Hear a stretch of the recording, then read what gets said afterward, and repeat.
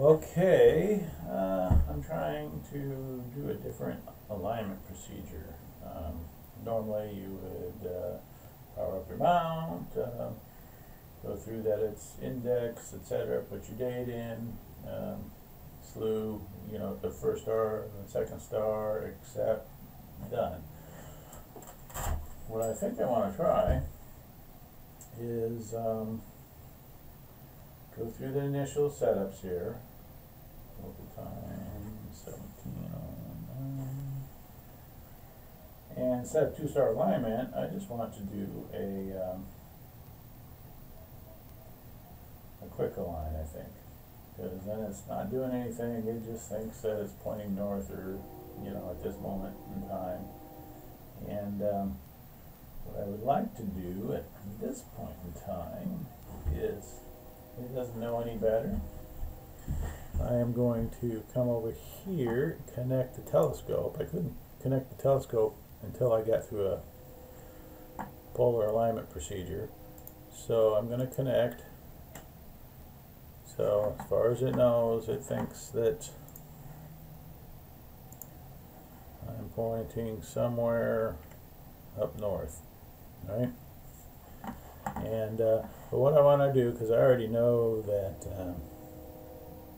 in a prior attempt at this, it wants to shoot at Vega and Altair. So I'm going to go with a let's slew to Vega, and we'll first slew there.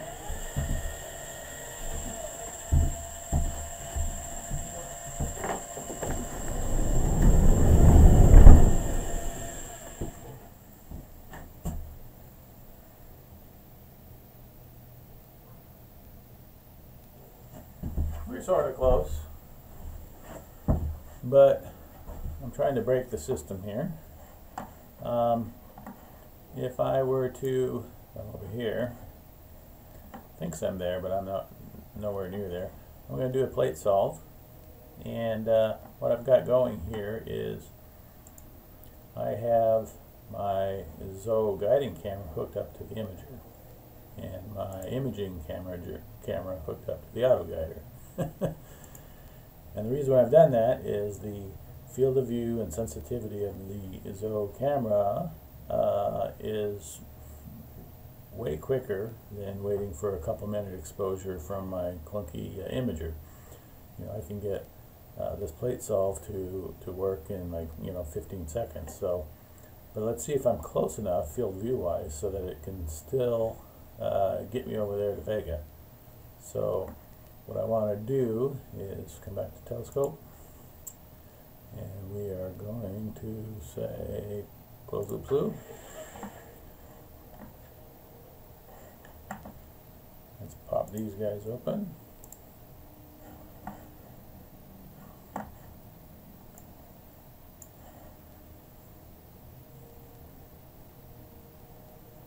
Wow, that's crazy.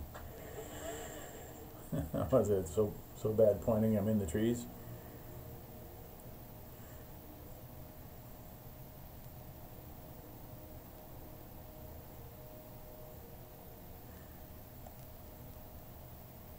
Okay, so that's looking promising as far as Vega being centered.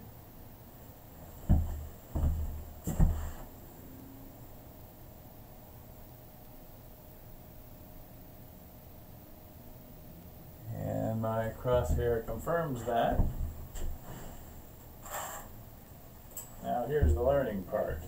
That was easy. I can certainly sync on the Sky X. But I want to see if I can do a alignment stars, replace unassigned. Sounds good to me. I don't want to center Archronon, so I don't know how it picks these stars, so maybe that's what I gotta learn. So this may not work out tonight. Yeah, it's Acronar it's asking for, which is not where I'm at. wonder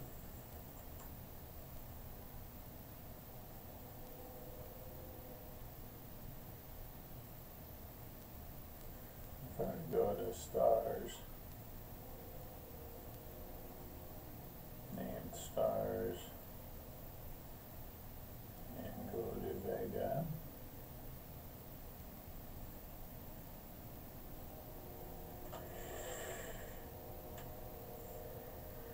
Now it's gonna, mess up, but at least think that it's there. And let me take a picture, see what that looks like. Yeah, see, it took me back to that original position, and so I'll probably have to think my way out of this, but let me plate solve it again.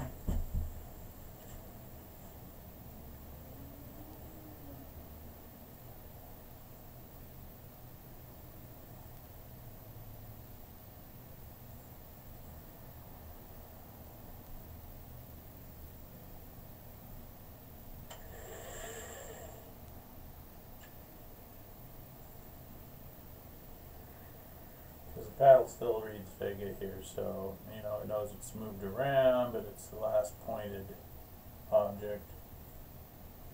Okay, the screen looks good. Let's go back, line, alignment stars, replace unassigned, enter. Now it says center Vega. Whoa. Okay, we're going to do that. We're going to enter, align Vega. Okay, so then if I use, with that same logic, I'm going to back it up. I'm going to do stars, name stars, and we'll roll through the menu.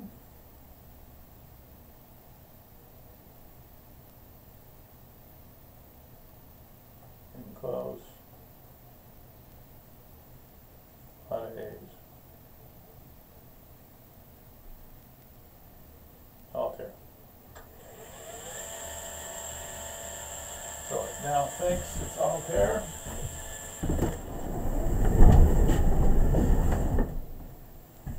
Now I'm getting my evening clouds. That's why I'm out here playing around. Alright, so now it says that we're at Altair. Now, though, if I come back here and do a Altair, find, center, plate solve. So effectively it's asking to center Altair, and I'm interjecting the plate solve for that step.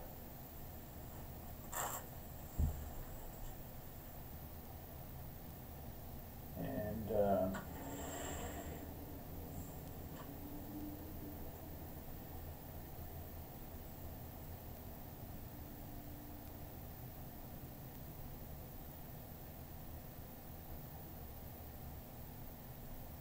it's centered up there, so I'm going to go back,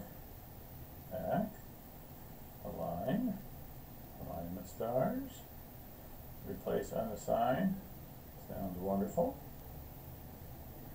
center Altair, perfect, and align Altair.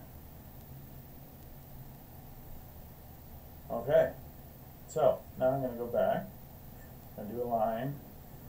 I don't want alignment stars, undo sync, polar align, enter, display the align. Wow, that's worth a picture. So it says my alignment is 1.5 minutes azimuth and about 3.5 minutes of altitude. When I came out in my first failure of the evening, I went through a normal polar align, and then I tried to replace the values as the method. But just the normal 2-star alignment, just with me navigating with cursor. You know, I was, well, I can tell you, I'll bring it back up here. Okay. I got off color here, but yeah, it was 1 degree, 45 minutes in azimuth, and then 15 minutes in altitude. So this method, at least mathematically, is better. To start your CGM up, just do a quick align, use the named stars function, so you could point to any star really that's convenient, because I have a lot of trees just immediately outside my observatory, so I got a limited view of how many alignment stars I get to actually choose from. And so a lot of times the telescope will say, well, here's a star, it'll slew, and I'll say nope. It's, you know, basically to escape out, pick a new star and move on to the next one until I get through that 2-star alignment process. But this could be a winner, because the plate solving is quick with the how do you say it, camera hooked up as the imaging tab. And I was going to take a picture here to capture that too before I forget. Okay, here we go. Bam. All right. And I'll back out of that. So, yeah, so from an alignment procedure point of view, I could use this again. I'll probably end the video and then, you know, just write it down so that I have my standard steps that I walk through. But I think I understand the principle of it now. Is that you'd set your CGM up in its home position, you go through the startup, but instead of selecting 2-star alignment, you just say quick align. You go to named stars, you navigate, in my case I went to Vega, then I could switch over to camera mode. I can do a plate solve. It basically centers, which would be the normal cursor task that the controller is asking you to do, and then go back into the replace alignment star menu and just add it in, and then pick a new name star, navigate, plate solve, go back in the menu, do the second replace for the unassigned star, and you're ready to go. Hey, something new tonight.